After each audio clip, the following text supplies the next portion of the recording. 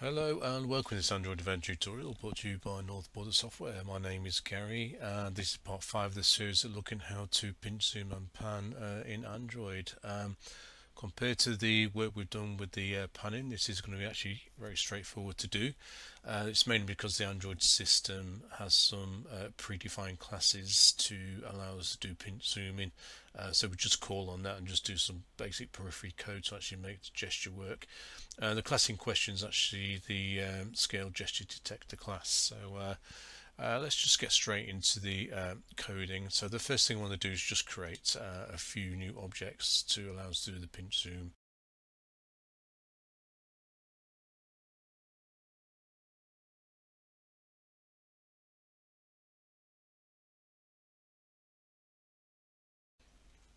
Okay, so let's just have a close look at these. So first of all, just create an object of the Scale GestureDecector class, which is a member for Scale Detector.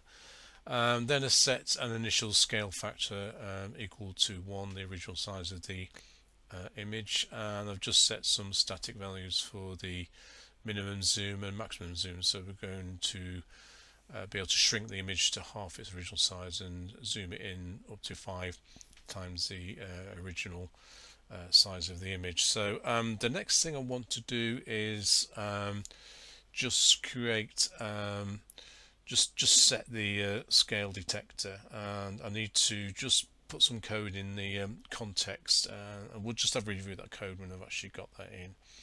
So I'm just going down to the context area here, and all I want to do is initialize the member scale detector. So let's just get the code in, just we'll review it then.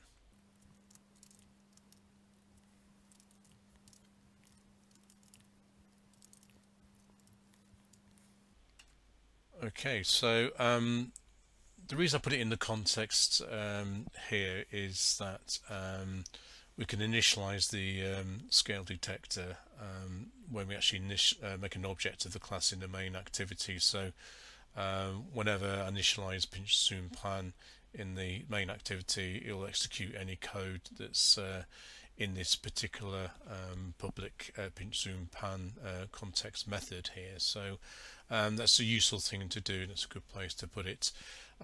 So I've created an object here, and you'll see there's an error.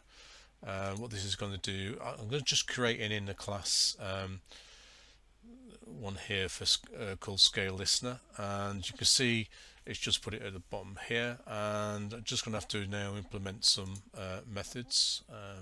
It'll be the onScale method. So it'll say implement methods, and I'm just looking for onScale. Okay, so I'm going to just modify this as well, because there is an easy way of doing things.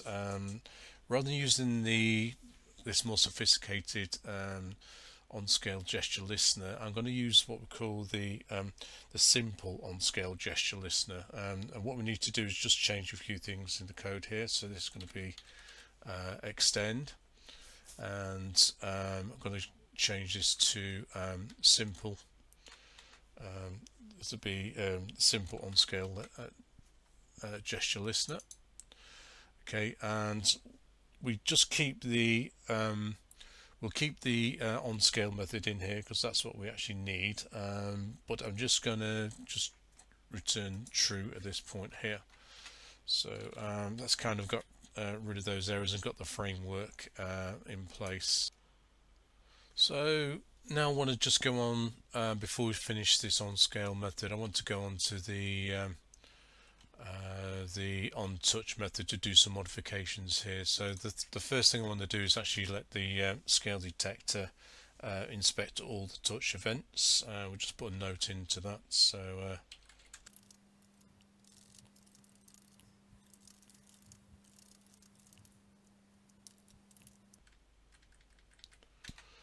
I just want to say that the scale gesture detector should inspect all the touch events, and we'll just put the code in to allow us to do that. It's quite straightforward.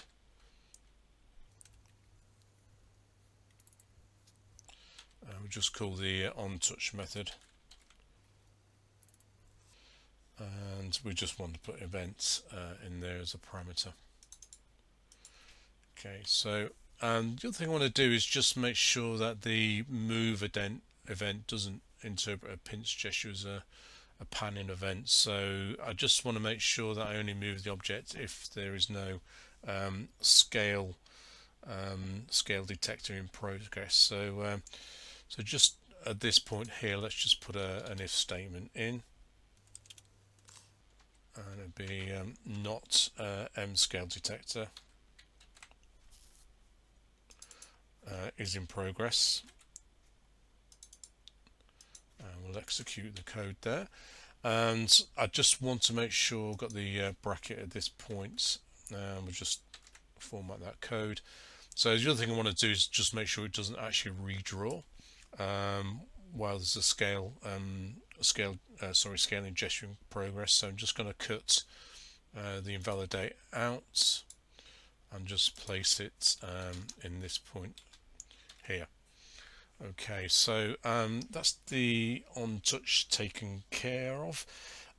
So the only other code we need to do, apart from a slight modification to the Ondraw method, is to finish this on scale method here. So the first thing I want to do is actually just calculate the scaling factor based on the position of the fingers on the screen. So it's just a straightforward piece of code that does that. So it'll be scale factor, and we want to make it equal to itself but multiply it by the new scale factor. So it'll be a scale gesture detector, and what they need to do is just get the scale factor. So a very straightforward piece of code to allow us to do that. And what I do is make sure I've got some decent limits in place. That's with the minimum maximum zoom. So I'm just going to put some notes in here. I don't want to let the image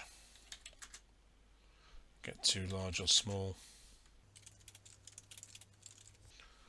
Okay, so we can do that with again just modifying the scale factor, and we'll just do a little bit of maths on it.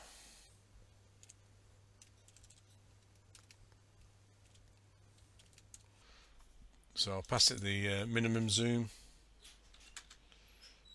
and be math again, math.min, and it'll be the scale factor and the maximum zoom I need to pass into here. And it'll be max zoom. Okay, so that's just a standard line of code that just limits the scaling of the image itself. Of course, when we've done this, we want to invalidate the layout just to initiate the Ondraw method and show the image scaling on screen. So I'm just going to call invalidate at this point here. Okay, so we're actually nearly done. The only other thing I need to do is actually just modify the Ondraw method. So we just need to put the ability really to scale the canvas in here. So it's quite straightforward. So it's canvas, and it'd be the scale method, which we're calling out,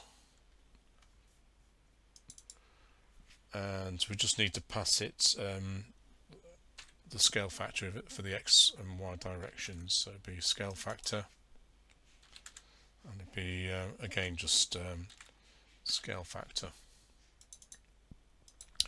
Okay, so really that's all we need to do. I think it's just worth a quick review of the code here. So I've actually just accidentally shut down the class itself, so let's just pull that up, and we'll just have a quick zoom in. So I started off by just defining a few objects here. First of all, there's an object of the Scale Gesture Detector class, and I set the initial scaling factor to the original size of the image itself, and then I've set the minimum maximum zoom accordingly. I wanted to modify the OnTouch event to make sure that the Scale Gesture Detector got first view of the OnTouch event. Also down in the On View here, we needed to make sure that we didn't redraw the canvas when we're doing a pinch gesture and having the code interpret that as a panning movement. So just put an if statement here to ensure that the Scale Gesture Detector is not in progress when we actually do the redrawing for and recalculation for the panning. So really it just then really comes down to this class, which when we put the code in or initialize the object in the context area, it generated this class, and this is really what we're using to actually scale the image. So we actually had to implement the onScale method here, and we just calculate a new scale factor, and then we just inhibit that scale factor to make sure it doesn't go below the minimum maximum zoom values, and then we just invalidate the layout to draw that, to redraw it on the Ondraw. So that was the final piece of work we did, was in the Ondraw itself, where we actually just scaled the image by the scale factor. Okay, so that's actually good to test. I'll go back to the emulator here, and we'll just see the app running. Okay, so the emulator's loaded and the app is working. So let's just get an image. We'll just pick this one here. So you can see it's still panning around. So I don't know if you were to do a pinch zoom on the emulator, you just need to hold the Control key and then left click. You can see we're able to zoom into that image. I can just shrink that right down if I can. It's not so easy to do on the emulator. So you can see that's shrunk to below its original size, and we'll just zoom it as much as we can. And that's working there. So let's just get this down to a sensible size. It may be that is all you really want, but you also note that's quite a lot of white space around here. So we may want to put some limits into the panning to get rid of this white space around here. So it's something I'll just cover in one final part, really.